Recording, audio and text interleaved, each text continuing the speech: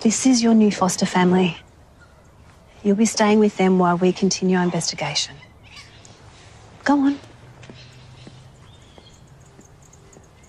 Welcome to the family, mate. Thanks. I'm Superwog, bro. Oh, we were told your name was Theo. Nah, Superwog's my real name, bro. Oh, well, I think Superwog's a lovely name. Jack, go on, introduce yourself. Hi, I'm Jack. Nice to meet you, mate. Fuck, he's all stand so stiff. Loosen up.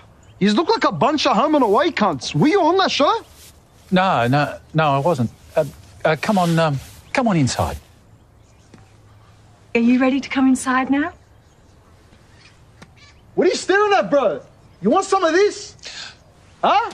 Get back inside, Granny. Come on, mate, let's get you inside. How long will you keep my baby away from us? It depends on the results of this investigation.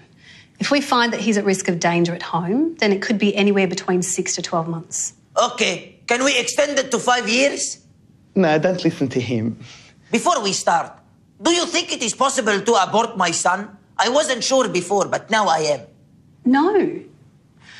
Putting holes through walls with your fists sets a very bad example for him. I do not put my fist through the wall. I put his head through it. No, he doesn't. He's lying. Yes, I do.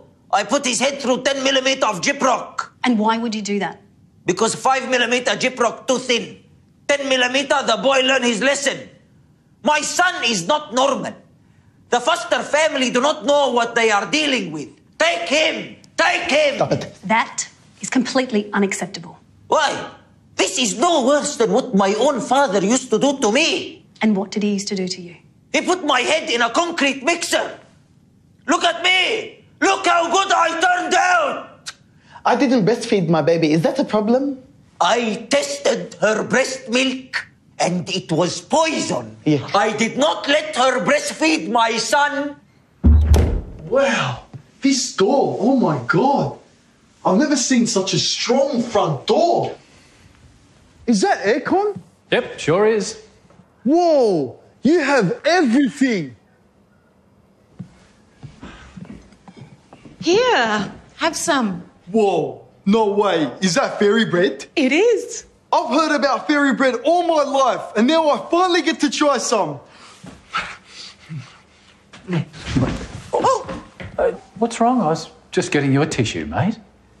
Why did you do that? Oh, because in my family, my dad bashes anyone who grabs food before him.